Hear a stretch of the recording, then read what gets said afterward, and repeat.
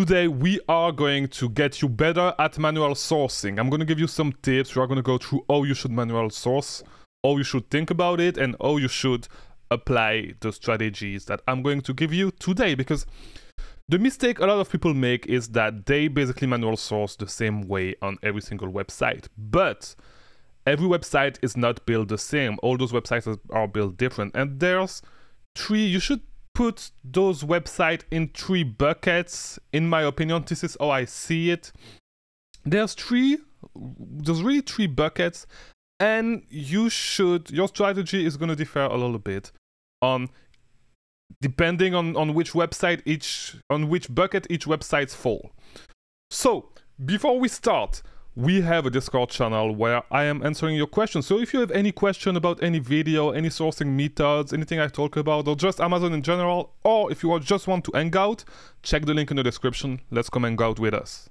All right, so let's get into the computer and let's start with the first bucket. So in my opinion, these are the websites that you should manual source the most, the websites that fall in this bucket. So a good example will be Fenty Beauty. So the first bucket will be for websites like manufacturer website, when you are directly on the brand's website. It is best, it's like all brands are not built the same. Like Nike will not be the same as Fenty Beauty. Why? You want to prioritize website with a small product breadth, meaning that you want to manual source those websites that do not have a lot of product. So this is the case for Fenty Beauty. Fenty Beauty we're going to see how much product they have in total that sells on Amazon, but it's going to be completely different than Nike. So if you go on Nike.com, it's going to be way more difficult for you to source because they have so much product, right?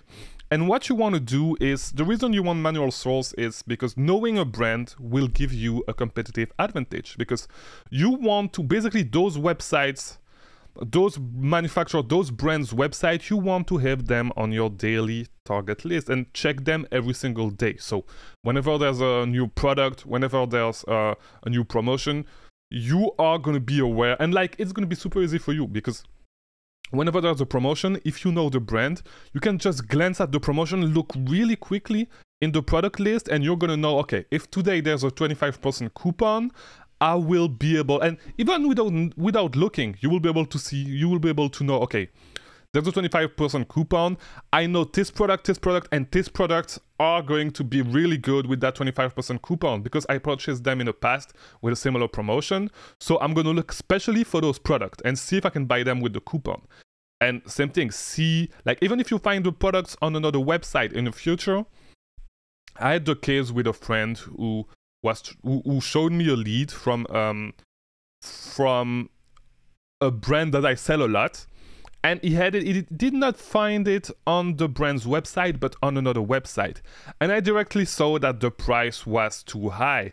And because when you really know a brand, when you have a deep knowledge of a brand, you are going to be able to basically know, because the product may seem profitable, but it could tank a little bit. If you know a little bit about the sales cycle of the brand, you will know that the product may be profitable, but the price is way too high. So if you go and buy a large quantity of inventory, once the promotion hits on the brand's website, the price is going to go down. You will not be profitable anymore. And this will disqualify a lot of leads. This will broaden your sourcing knowledge, and this will not only apply for those specific cases. Knowing the brands, knowing the sales cycle, knowing how low you can find a product will help you even when you source on other websites. So you have a big competitive advantage. So talking about Fenty Beauty. So what you want to do is, first thing you should do is just look at the sales section of the website and just check all the product on sale. Check the sets, check if you can break down the sets in different product. Disclaimer, I do not source Fenty Beauty. I sold some products from the brand when I used to do retail arbitrage, but I just do not source the brand.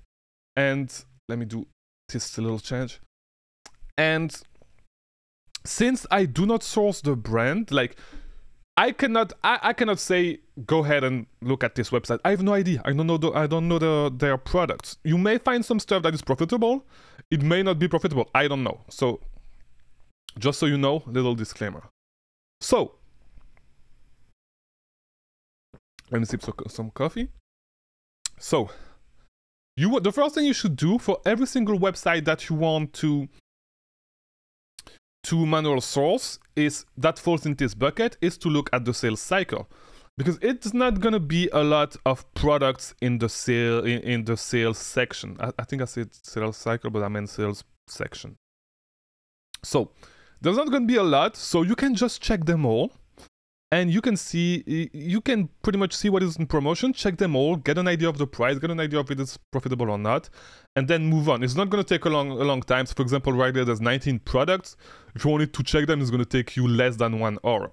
Okay, so do this. You go on Amazon, you type let me show you real quick. You go on Amazon, all right? You are going on Amazon and you are going to type the name of the product in the search bar. So, for example, we wanted to do the Fenty Beauty stuff, right? So we are going to check, I'm not going to do the sets. We are going to check this one, the Pro Filter, Soft Matte, whatever. So, we are going to check this, if my computer's letting me do it. Fenty Beauty Profile Filter. You will just put the name of the product. So, be more accurate than me. I'm just doing it quickly, so I'm not typing the name correctly, I believe, but this is how you would do it. And boom. You see that it sells for $37.99. So it might be a good lead, actually, if you find the right foundation color. So yeah, I'm pretty sure you can find the right one. So look into it. It's $19. It sells for $38 on Amazon, so it's going to be a really good lead. So 3 leads for the boys, I guess, and the girls. It's super good rank, so check it out. If you can make some money with the leads, let us know in the comments. Let us know in the Discord server as well. And yeah, so this is how you would manual source. So as you saw, first product I check is probably profitable, so super easy, guys. Those, like, understanding that this is your best opportunity when manual sourcing, like talking about brands, like I'm talking about brands with checking directly the website from the brands, for brands that have that do not have too much product, okay, too many products, which is the case for Fenty, which is the case for a lot of cosmetic brands. So check those cosmetic brands. Other brands, it may be the case for other brands, even clothing brands, even whatever. You need to get to know the brands and try to discover a new brand every single day, and you may be able to do that. So to go deeper with this strategy and with this specific bucket, right? What you want to do is, it's not going to be the only thing that you're going to check, all right? So check the full price product, because you can, like, it's not going to happen like as often, but you can find gold in the full price product. No. You won't have, when you go with the full price product, you won't have as big an advantage as if you were going with the sales product, right? But what you should do really after that is, and what I believe you need to do, is go to Keepa, use the premium data. I have a full video on the premium data, so check it out on my channel.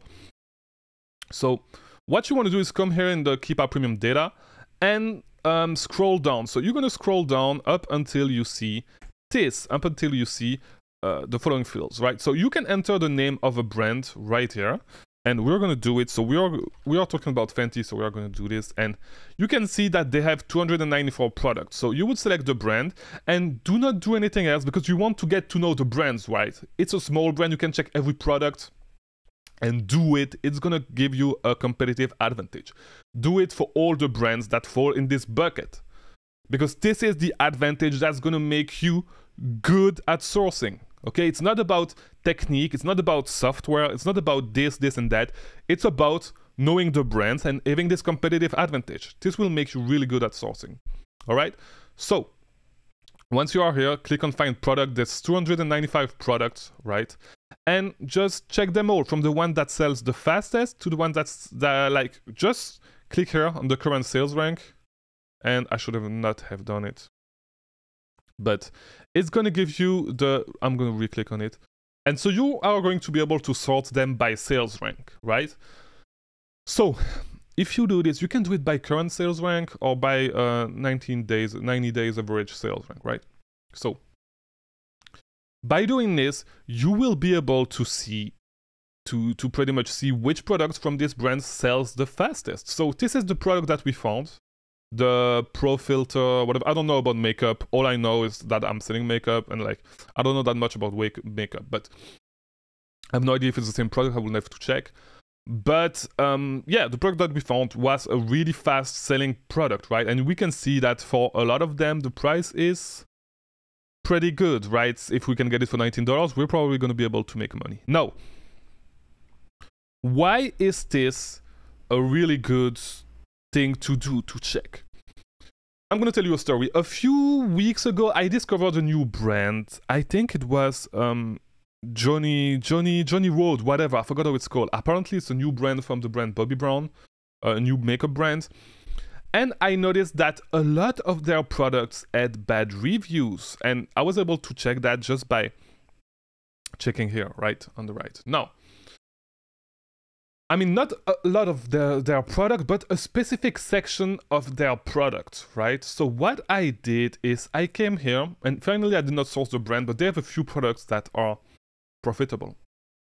So what I did is I came here, I checked, and I saw that, okay, a lot of their products have bad reviews, so it may not be a good brand to source.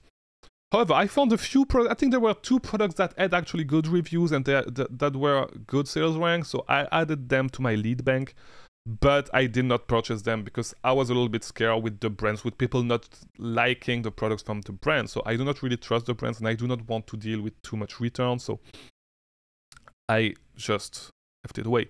So this is why you want to do your homework, learn the brands, because this will avoid you some headaches. All right, so this was for the first bucket. Now let's move to the second bucket, the second type of website that you are going to manual source, and this is going to be a little bit more advanced, I should say. So this is websites such as like distributors websites such as Foot Locker, such as whatever, that you cannot source. You can actually source Foot Locker with Tactical Expander, but we are not going to talk about that. We are going to do this. We are going to suppose that you cannot actually like scan the product, right? So what you want to do in those cases is it's a little bit more advanced. I say it's a little bit more advanced because you need to develop an eye for what actually sell on Amazon, right? So a lot of product, like just by checking, I know that a lot of products are not, that I see right now on my screen, are not going to sell good on Amazon, right? So I believe UGG if IP alerts, whatever, but check for what you can do is check for the brand that you know, filter for the brand that you know, and that you are comfortable sourcing. So for example, Nike or whatever you know, whatever you did your homework for, and you are gonna like just scroll down and selection a few products that you think can sell. You cannot just choose everything. Sorry, because it's gonna take you too much time, right? So this is something that you need to do really quickly, and just scroll down, go through the pages, selection a few. So for example, we see that they have Nike socks. Choose your few products, but before you do that, so try to find a few coupons so you can reduce your cost. Try to see what coupons going on, if you can get gift cards and stuff, so that way you can really get an idea of how much you're gonna pay for the product. Use my free spreadsheet calculator to do that. It's gonna be super easy. Link in the comments as well. And yeah, so go fast through the product selection. So Nike socks, you know that Nike socks sells good. No, I don't know if you're going to be able to be profitable at that price. Maybe if you find a good coupon, maybe if you get some gift cards, I don't know, but do this. Go through product fast. Selection a few products that you think can sell good. Check them on Amazon and see if you can actually sell them. So this is what you would do with this second category of website. No, once again, it's a little bit more advanced. You need to have some experience. Build your experience first, and then you may be able to find some product like that. All right? We have a third category of product, and this is going to be the last category of websites that you are going to manual source on. All right. So this is going to be websites that you typically can scan on tactical arbitrage. Websites like pages that you scan on tactical arbitrage. So for example, right here we have the Sephora sales section. So you can scan that on tactical arbitrage. But typically there's some product that tactical arbitrage will not pull, right? So you need to scroll down, and once you do that, once you do this a little bit, you know what type of product tactical arbitrage will not pull. So a good example of product that they won't typically pull is bundles, right? So let's scroll a little bit, and we can see that they do have this bundle, which is Give by Gwen Stefani, whatever. If you're pretty young, you do not know who Gwen Stefani is.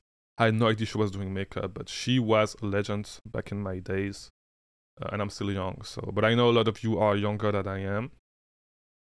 So when I was a kid, she was popping. No, she was basically, if you're young, she was basically what is this girl called? I forgot her name. The girl, the white girl with green hair, singing. Billie Eilish. Yeah, she was basically Billie Eilish back in my days. Okay, for you kids out there. So you are gonna go to the product page, and you are gonna try to find right there. So you are gonna try to find what the set contains, right?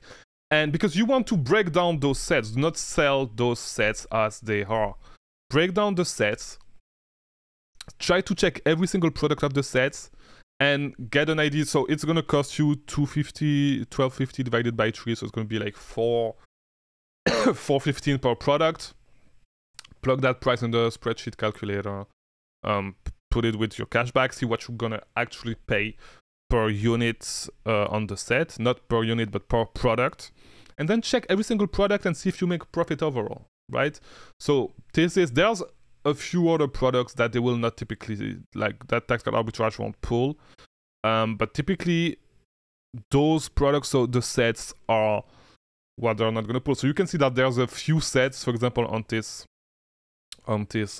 sales section. So you have Sephora favorites, the All Ericsson, whatever, all those brands. Check all those sets and yeah, try to see try to see if any of the products that are on those sets, like if any of those sets are going to be profitable for you, because it's going to give you a competitive advantage, because a lot of people do not do this, and you can see that there's a lot of sets. So that's the fourth set that we found.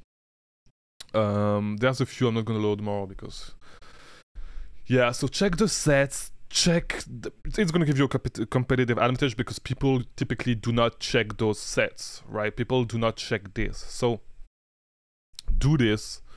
These are the 3 bundles. If you want to learn now how to actually get better at reverse sourcing, check out this other video, and I'll see you in the Discord.